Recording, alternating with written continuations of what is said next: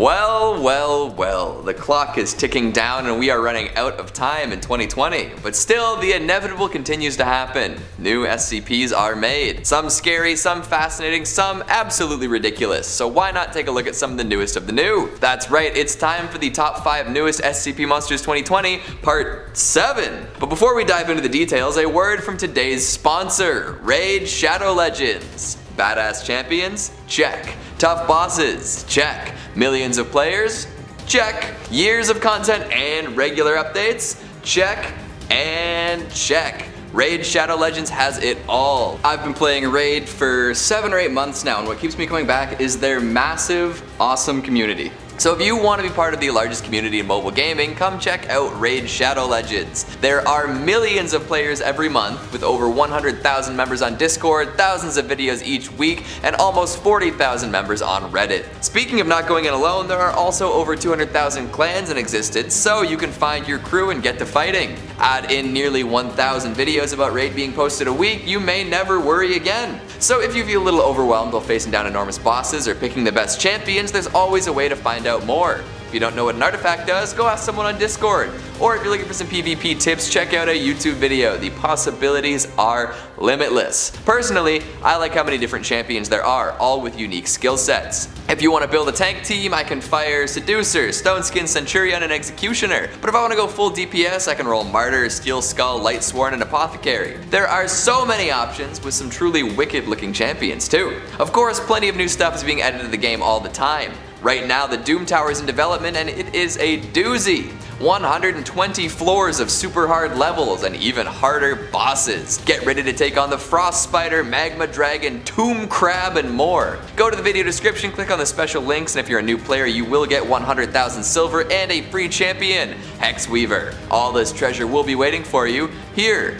Phone. Haha. Good luck, and I'll see you out there. On to our SCPs. Coming at number 5, we've got SCP-5733. Good old haunted VHS tapes. This one's extra special too. So this is a cassette tape that plays the movie Return of the Suburb Slayer. Pretty on the nose, don't you think? Well, the movie plays out pretty predictably with a young woman named Heather Campbell throwing a party at her suburban home. Folks are out of town, friends are ready to drink, and of course, there was a killing spree at that location 10 years ago today. As the party starts, the suburb slasher returns with a vengeance. Folks are slaughtered left, right, and center by this mass maniac. Sounds like a pretty classic horror movie, right? Well, it is until the 97th minute, and that's not just a figure of speech. At that point, the tape starts acting a little funky. At minute 95, Heather finds all of her friends' corpses staged in the living room, followed by the slasher entering. The slasher chases her into the basement, and Heather locks the door. Then she turns to the camera and addresses the viewer, kind of like how I'm doing now. Heather usually says something along the lines of, "Hey mister, I don't know you, but I don't know why you've just sat there watching this without doing nothing, but please, I'm begging you, help me out here. What can I do to survive this?" And at that point, you can go full Dora the Explorer and suggest what Heather might do to avoid the lunatic waiting upstairs for her. Anything you try to tell her at that point will play out on screen, but if you do nothing at all, she'll just walk up the stairs and unlock the door. If she dies, the tape ejects automatically. However, it seems as though the slasher has an answer for anything that the viewer suggests. If you tell Heather to drive away, she'll make it to the car and then find the slasher in the back seat. If you tell her to seek assistance from others, she'll head to the neighbor's house and find them murdered too. If you tell her to subsist on rations from the basement for months, train her in combat, and then get her to fight the killer, another instance of the slasher will show up behind her and kill her as she tries to fight the first one. It all seems pretty hopeless, to be honest. In one final experiment, a researcher tried to completely randomize the survival tactics. Heather managed to make it out of town, away from the killer, and into a void-like area. However, in the end, the killer caught up to her and had their face revealed. Under the mask was the face of the very researcher attempting to help the young woman.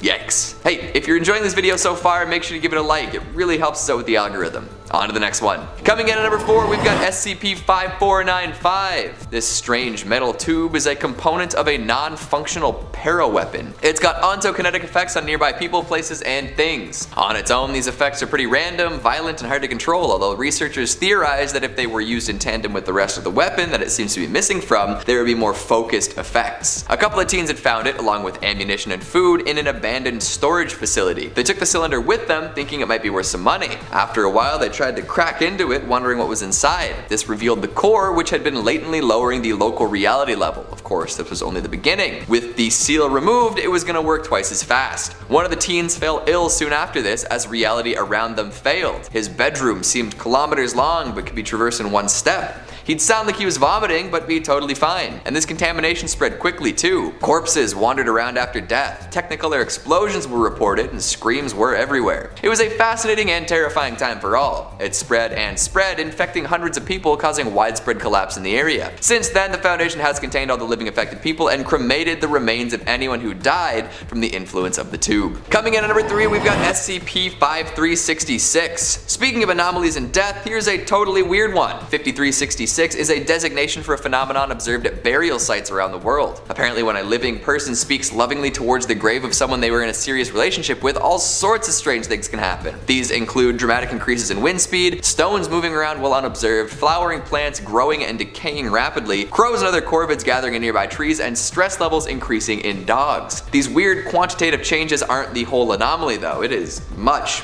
worse than that. After miking up some nearby graves, Foundation agents discovered that a couple that had been separated by death caused some very strange things to happen. As the living individual reminisced atop their lover's grave, the buried individual seemed to spring to life in the worst possible way. See, they came to life but were unsure why, couldn't move, and felt nothing but cold. And this was the first instance of that happening. Over the years, the living individual kept returning to the burial site, not knowing that their late partner would return to quasi-life every time they did so. Every time they returned, it would be worse. They'd be more decomposed, more panicked, and would feel the roots in the earth growing into them. All they want is for their partner to forget them, because it seems as though they only come back to this awful form of life when they're nearby. But the person on the surface can't possibly know this, and for them, forgetting their lover completely would be just as painful. Memories are a Coming in at number 2, we've got SCP-5680, an anomalous bird assembly line.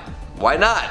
There are a bunch of machines somewhere in Spain that seem to spit out bird specimens. However, more often than not, they'll fire out less than complete bird things. Fleshy, gross, yikes. One of the machines involved is an acid bath that can turn any matter into bird organs, and another is a set of robotic arms that's capable of assembling these goopy parts into organic life forms. These machines are run by strange humanoids, always grimacing and without any internal organs. So if you put anything into the receiving end of 5680, it will be processed into a living avian specimen. The Foundation has witnessed many birds being made here, from gulls, game birds, to birds of prey. No pattern though. Although most come out incomplete and don't live longer than a couple hours. It's pretty awful to behold.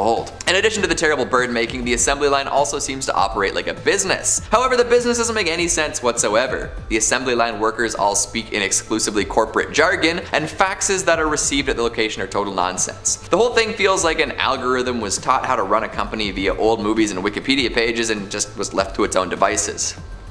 And finally at number 1, we've got SCP-5178. Our final new SCP of the day is an elderly man. His identity is a mystery, but he has been referred to as broadcast station WYLI by a person of interest. 5178 is in a constant semi-catatonic state and rarely reacts to any outside stimuli. He can heal from physical damage at an extremely fast rate and doesn't need to eat or sleep. Protruding from his abdomen is a radio from the 90s. It works and doesn't seem to bother him much. If you do anything to the radio, from tuning it to another station to turning it completely off, he'll correct that. But every once in a while, a talk show will play from the speakers. It's called Eat the Sun with Seth Uhar, and features monologues from a man who claims he's from a society way beyond our grasp. His main talking point is that humanity should totally detach itself from seeing the sun as a good thing. In fact, he calls himself an anti-solarist. He usually just rambles on about the sun, performs skits showing a vague grasp of human behavior, and plays songs about the sun at faster and slower speeds than they should be. Of course, it's not just an anomalous radio station attached to an elderly man. No, it is a cognito hazard too. That's right. Folks who listen to it will be compelled to listen more, and if they listen more, they'll start acting weird. Like, they'll try to destroy the sun in the mini solar system that is SCP-576 just to see what happens. Or they'll wear sunglasses when it's not appropriate to wear sunglasses. They'll access other sun-related SCP files without any work-related reasons, and worst of all, they'll overuse the sun emoji. Oh, and some folks, after increased exposure to the broadcast, will develop little abdomen radios of their own that will broadcast this to the world. Uh-oh. Better keep an eye on the sun. Who knows what'll happen. Sweet! 5 fresh SCPs delivered to your eyes and ears. What'd you think of the list? What's the best new SCP we've covered so far? Have you been writing your own in hopes that it'll be immortalized on the site? Make sure you let me know down in the comments. Speaking of comments, let's take a look at some of your more devilish ones from the top 5 horror locations you should never visit. I'm Eric Ghost says, why should you never visit? In fact, you give the locations. I'm sorry, I should have winked when I said that.